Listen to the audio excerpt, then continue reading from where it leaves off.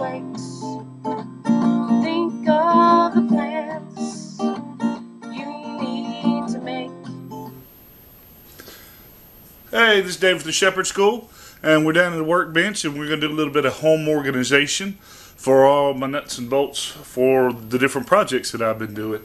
I have just been taking my leftover parts and pieces and dumping it in a box, and that worked pretty good when it was an empty box. But now that I'm actually trying to use some of this stuff, it's taking me longer to find the right nut bolt combination than it does to actually do the project.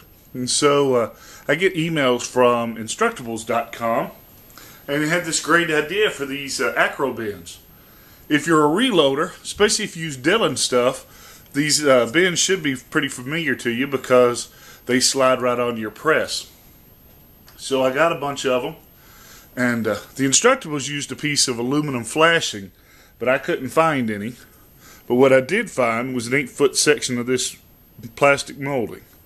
It's not as strong as the aluminum flashing, but it was cheaper and it was easier for me to cut. I just took a pair of aircraft snips and just cut them into about 1-foot sections.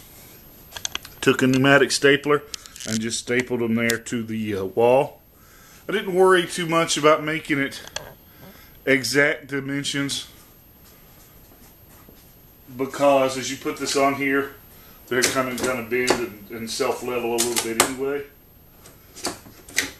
I wouldn't use these for, say, a whole bunch of cast bullets. I'm kind of worried about the weight, but if I put wire nuts and bits and pieces of nails or whatever in there, I can tape one on the end piece here and see what it is. Right?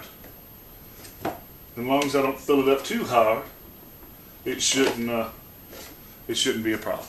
So that's my 2 cents. Just something I got off instructables.com and wanted to try it out and show you. So till next time, you can always catch us online, tngun.com.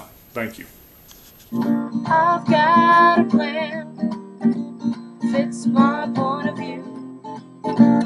I'm getting ready, so how about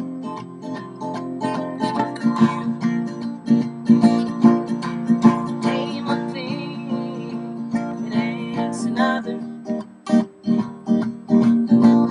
That's why I prepare.